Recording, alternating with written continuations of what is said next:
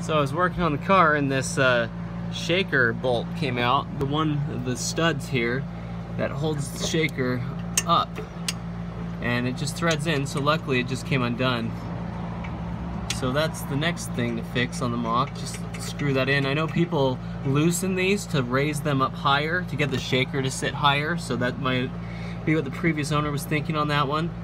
But it doesn't have the grommets in the front.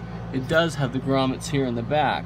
I bought these for my yellow Mach, or my red Mach one, but it doesn't seem, I never even noticed it, so I don't even know if the front ones are that necessary, but we'll see about replacing those sometime.